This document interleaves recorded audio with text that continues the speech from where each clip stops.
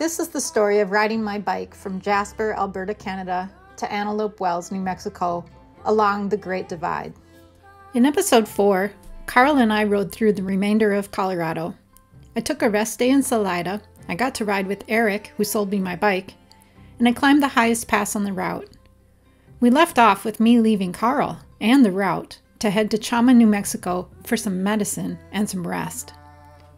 In this episode, I recover from illness, then return to the trail for the final ride from Abiquiu to Antelope Wells, New Mexico.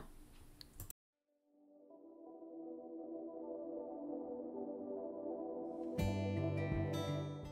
I got to Chama, I found a motel after about 3 tries, and I just went to the grocery store, got some medicine, got some easy foods, and turned in for the night. The next morning, I was feeling even worse. I wasn't able to sleep again that night, and I was really tired, and I didn't have much of an appetite, and I had a really, really bad sore throat. So I was starting to get pretty concerned that maybe I should see a doctor. But since it was Labor Day, all of the clinics, the local clinics, were closed.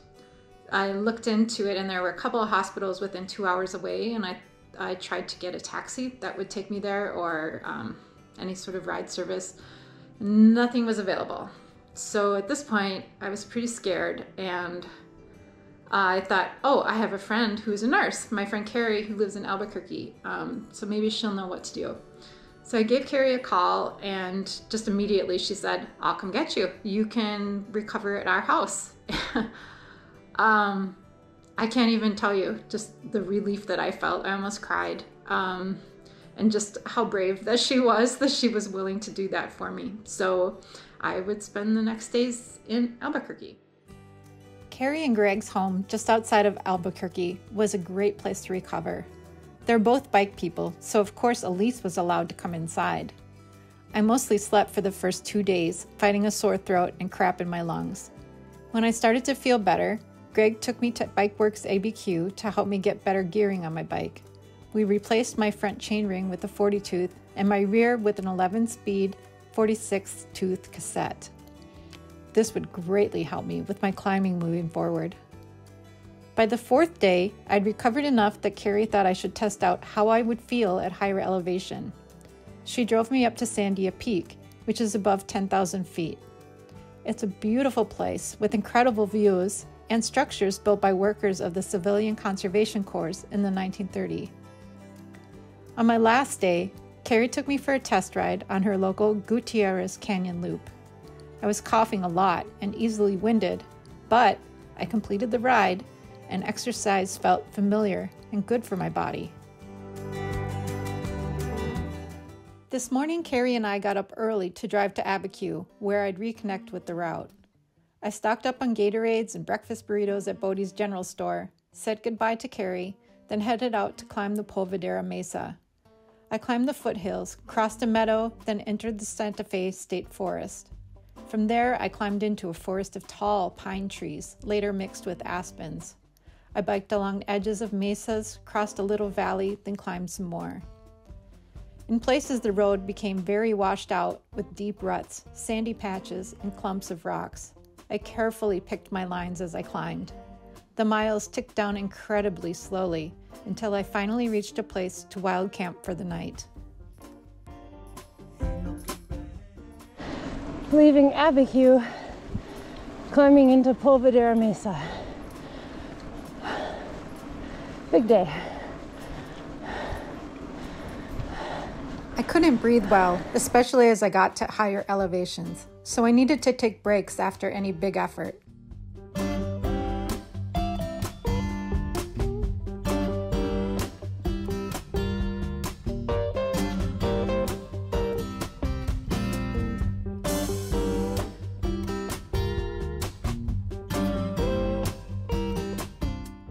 At one point, I saw a break in the trees at the right and figured there must be a good view. There was. I walked a short distance off the road to a gorgeous overlook of a canyon below and colorful mesa walls. I sat on a rock and enjoyed the view for a while.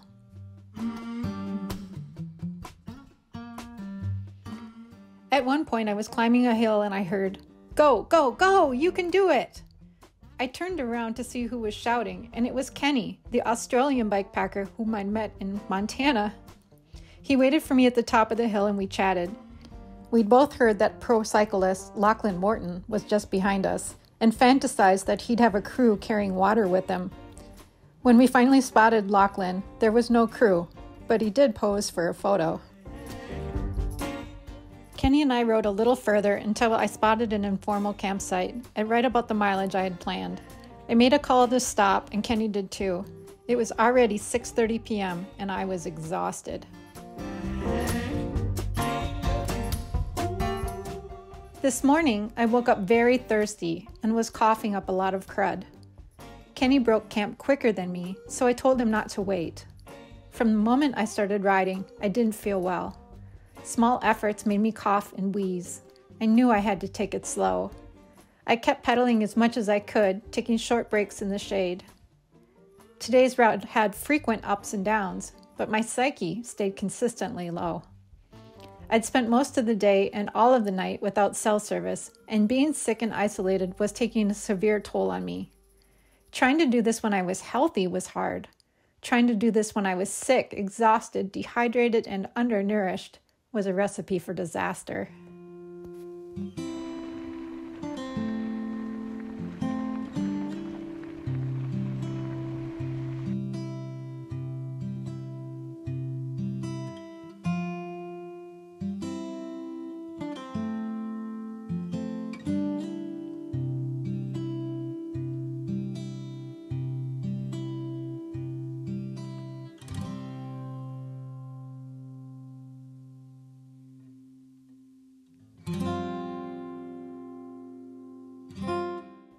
Well, last night I called Tony and asked him to come and get me. He asked me if I was sure, and I said yes. I was sick. I wasn't having any fun, and I felt like I'd done enough. I was ready to go home. He said he'd leave within a couple of hours, and it would take him 2 days to drive down to get me.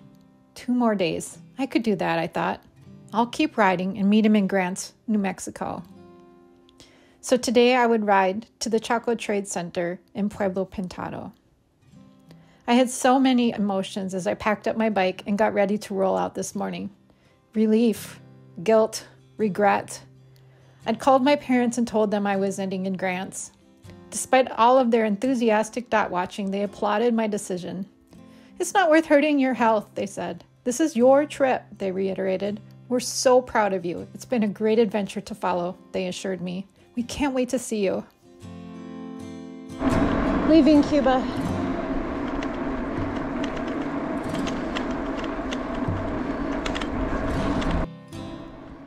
The ride was really pretty today. It reminded me of Theodore Roosevelt National Park, wide open spaces punctuated with striped hills, mesas, and canyons. When I looked back, I could see the wooded Pelvedera Mesa I had descended the day before. The roads were relatively flat at first, but became rolling. The tarmac made the riding faster and more manageable. I was actually enjoying the ride. Was it becoming easier? Or was it just because I knew it would be over soon?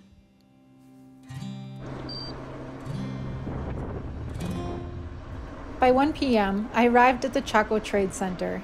A man came up to me right away and asked if I were riding the divide. I said yes, and he showed me to where I could put up my tent. There was a sandbox tent base built next to a shipping container they were using for storage. He told me I was free to get water from the bathrooms and said I could hang out in the laundromat to escape the heat of the day. I was so grateful. I'd had time to think while I was dawdling the day away. I would have just 6 more days of riding left after Grants. Couldn't I do just 6 more days? But Tony was already on his way down. I called Tony to float the idea past him. He didn't hesitate. If I wanted to finish, he would support me. For the first time in a long while, I was excited again about my trip. It took almost giving it up to realize how much it meant to me to complete this journey. I woke up a little before 6 a.m. It had rained on and off last night, but everything was still pretty dry. I got my tent packed while I heard the gates open. I was relieved to be able to go into the store and use the bathroom. I had beautiful weather riding off from Pueblo Pintado, overcast and cool. I rode through gorgeous canyons and by colorful mesas. As is typical for a day on the Divide, I encountered plenty of ups and downs, but the grades weren't too bad. After the last climb, I looked at my bike computer. I was about to have 30 miles of downhill. I found myself in Grants in just 1.5 hours. The skies opened up to rain as I arrived, but I didn't care. I took a photo by the Grants Route 66 sign. A few miles later, there was Tony. We planned our next steps over pizza in the motel room. He decided he'd work from a hotel room in Silver City while I was riding the Gila. He'd stay tomorrow night at the Toaster House in Pie Town with me. You light the spark to come out of the dark, like the last time that you chose it just now. You just know. Yeah. Ooh, you're that day. Yeah, you're that day. Ooh, you're that day. I set foot outside the motel this morning with my fully packed bike, all ready to take off, when a bunch of motorcycle dudes asked me, "You going south?" I told them yes. "Well, it rained all last night and it's raining today." "Huh," I said. "I guess I'll have to put on my rain gear." I didn't have much of a choice but to ride in the rain. "You're a gutsy gal," the motorcycle dude told me. I took it as a compliment. Because of the rain, I chose the paved route through the Almapayi Monument. I started out to Grants into a headwind and thought, "Oh boy, is this how today is going to go?" But once I hit the road that goes by the monument, the cliffs blocked most of the wind. Eventually, the cliffs fell away and the road was again surrounded by high plains desert. I took a gamble on the dirt road ACA route for the last part of the ride to Pie Town. In the last 10 miles, I heard a thunder boom and rain dumped from the sky. The road became a slick and muddy ice rink with stick-to-your-tires mud. Tony arrived just at that moment. I threw my bike on his car, then we navigated the slip and slide conditions, the final miles to Pie Town. Bye. That's a girl with some jerk. Yeah.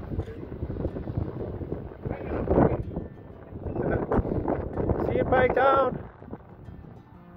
In Grants.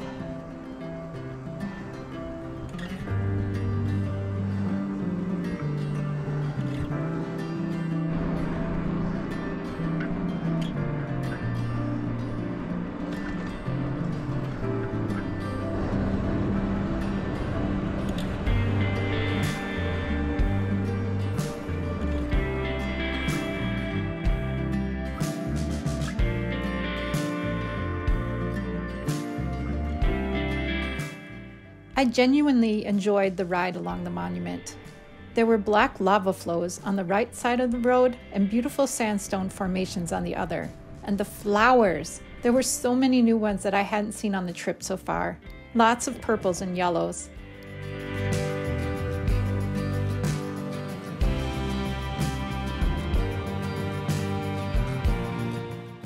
I stopped to visit the arch. It was the second time that I've been to this roadside attraction. This time, I took the paved path all the way to the end to get a good view of it. I was enamored with the yellow flowers crowning the staghorn cactus along the path.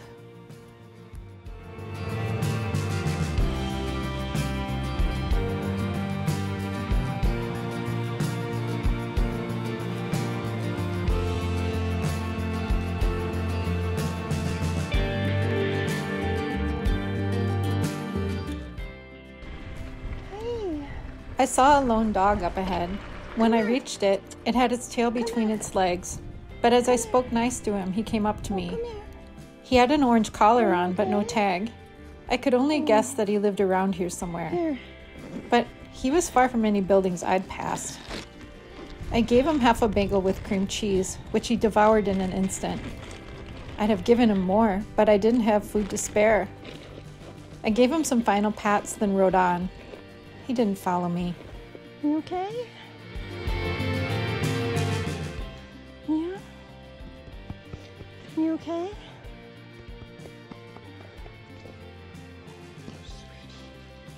Yeah.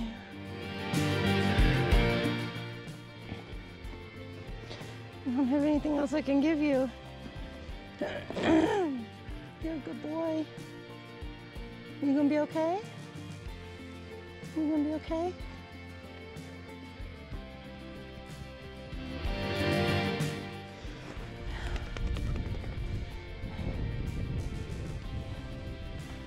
Okay. You should go home, huh? Go home.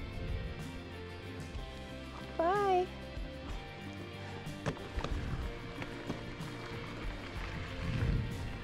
Everything in Pie Town was closed, so we made dinner from the donated pantry items in the toaster house. Kenny was there, as were Linda and Ronnie from Indiana Pass Day. We all pored over maps and weather conditions, deciding how we might safely traverse the Gila in the next few days. I created an alternate route around the Gila to avoid the rain in the forecast and the threat of death mud. The route isn't shorter, it's just paved, and will take 3 days of riding.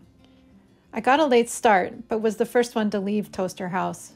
Around 11 a.m., I stopped at a cafe and had a green chili burrito. After lunch, the real work began, a faux flat climb that went on, eventually ascending back into the tree line, and pines rose all around me. The descent cut through rock walls, then followed a tiny river. I stopped in Apache for snacks, and when I got on my bike again, I heard a boom. The storm clouds had descended the mountain with me. I quickly pulled on my raincoat and pedaled hard to reserve to get out of the rain.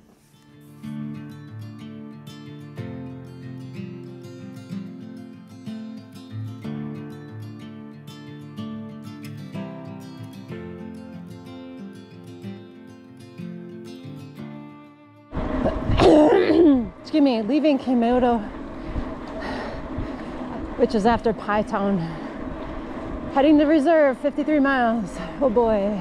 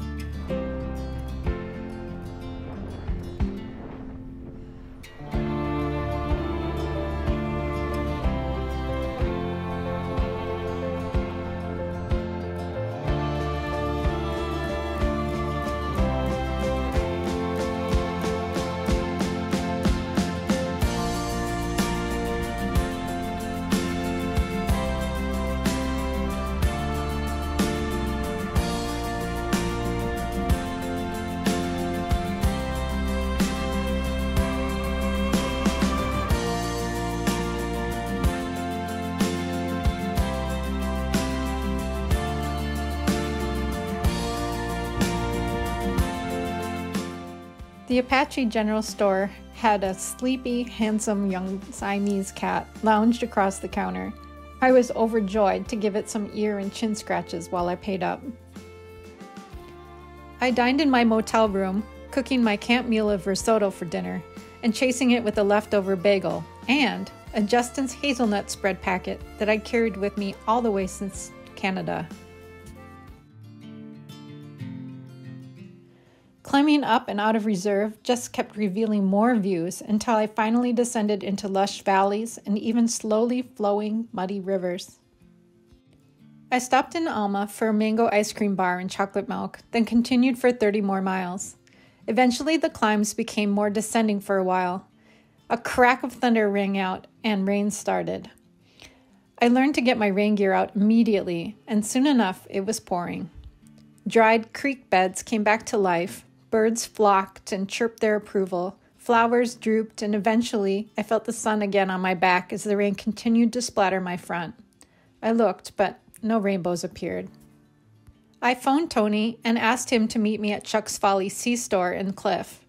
He had mentioned that Carl was staying in Silver City and would like to see me once more before he finishes his ride. With the rain and few camping options around, I agreed to stay with Tony in Silver City. He'd return me to Chuck's Folly in the morning to continue my ride.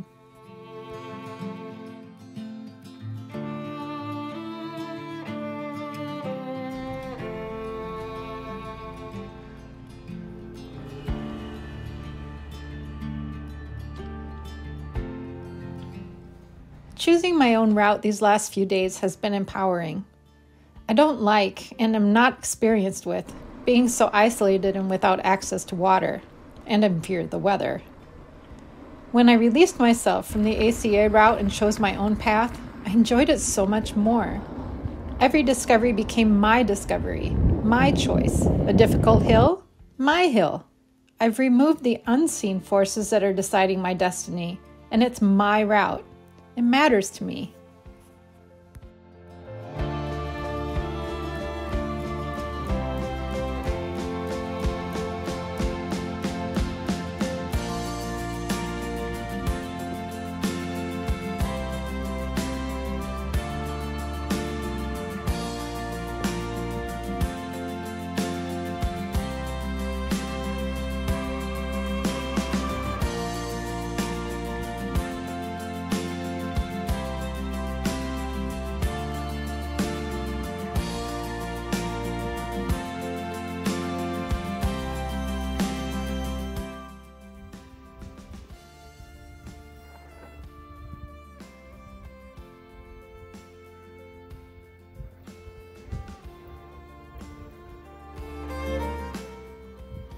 End of the fourth to last day.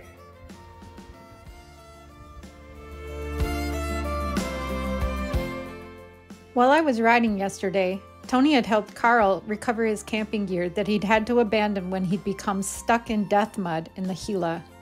It was quite a story, but it's Carl's to tell. It was great to see Carl one last time and swap stories with him about our adventures in New Mexico.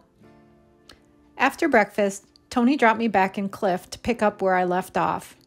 The road was hilly, but I thought, I've done this before. I was in Silver City in no time. My route took me directly in front of Tony's hotel, so he came down and met me for lunch at a taco stand. Fueled for the last miles, I pedaled up and down numerous more long hills with reasonable grades.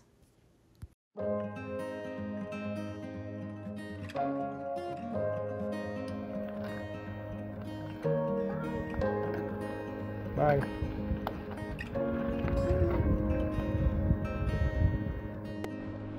One last ticket before it's gone. One last summer before it's fall. Tune your strings and play your cards. Little words hit me like a game of darts. And you're beating on my drum. And you're beating on my door. Running faster than my dreams. And I can't stop to breathe.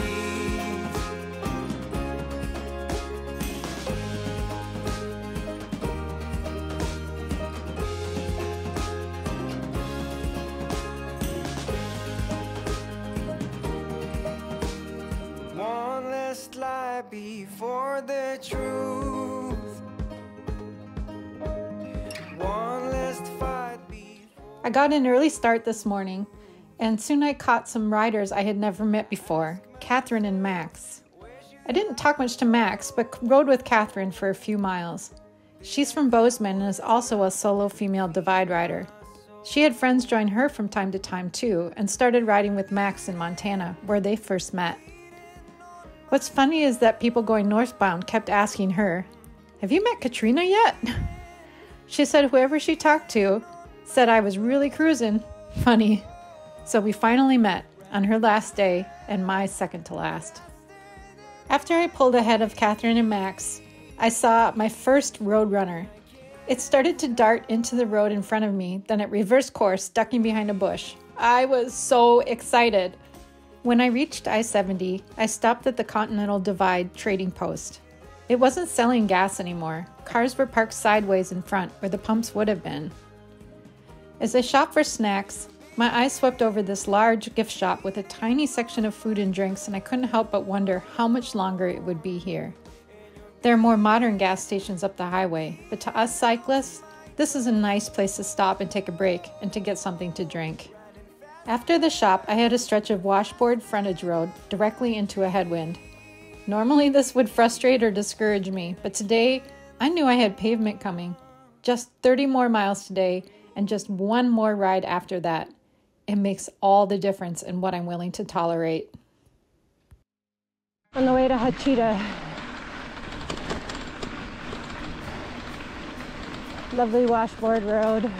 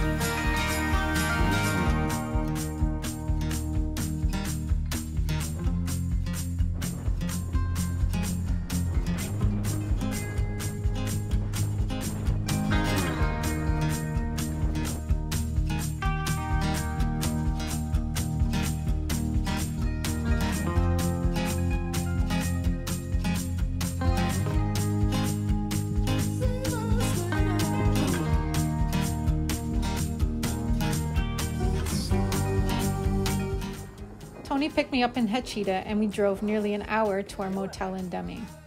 Tomorrow morning, he'd return me to the Hachita Food Mart for my last day of riding. Today, I'd finished the ride. I was excited to get started, but equally wanted to soak it all in, make it last. I decided to forego listening to music or podcasts so I could be present. The first 10 miles went quickly.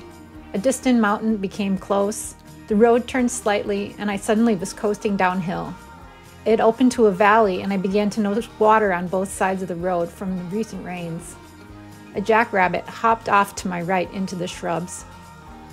I rode through a swamp-like area with water collected on the ground for hundreds of yards. Birds gathered in numbers, flitting about with apparent joy. A roadrunner darted up into a bush as I rode by. With 20 miles left, my aunt and uncle passed me in their Jeep. I pedaled faster, eager to get to the finish. Tony passed 5 minutes later.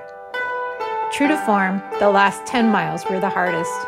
The wind and slight incline made me work to get to the finish.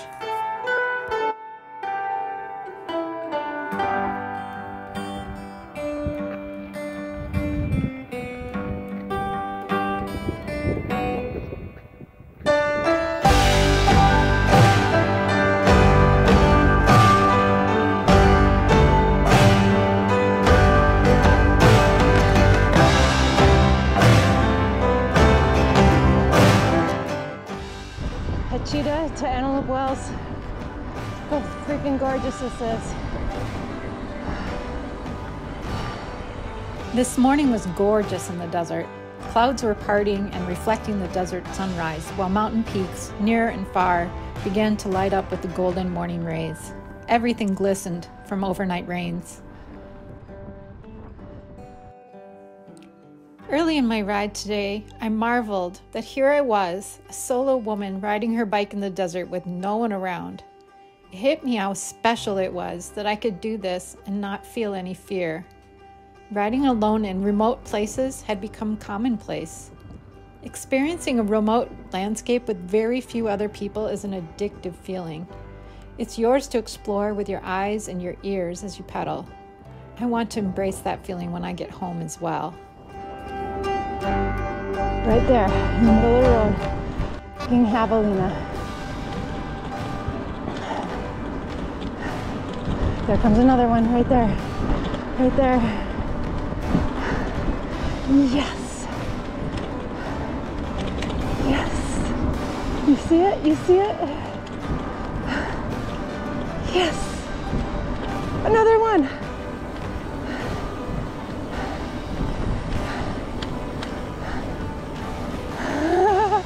Yes!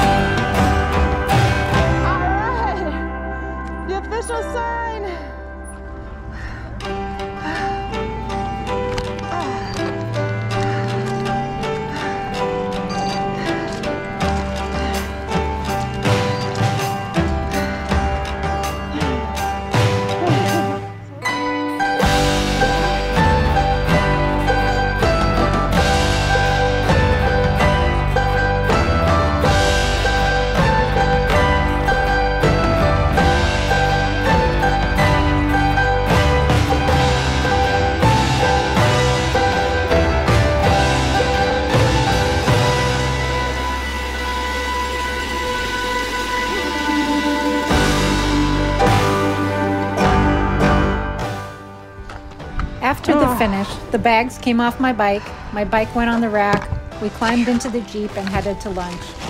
Text messages started chiming in on my mobile from family and friends. I might be headed back to normal life, but I would never be again the same person I was at the start of the trip.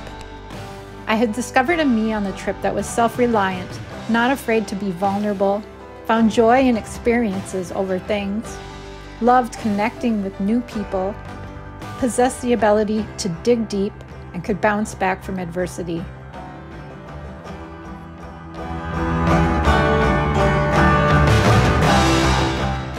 Stay tuned for a gear video where I walk through what I brought on the trip, including what worked, what got lost, and what I'd replace.